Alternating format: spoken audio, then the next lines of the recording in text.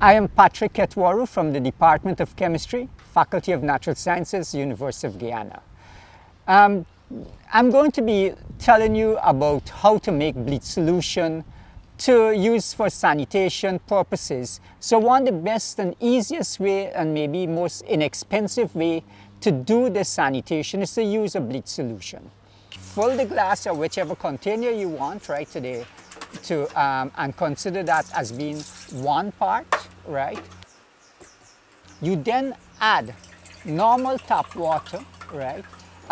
9 glassful now in this instance to that, and then you mix it.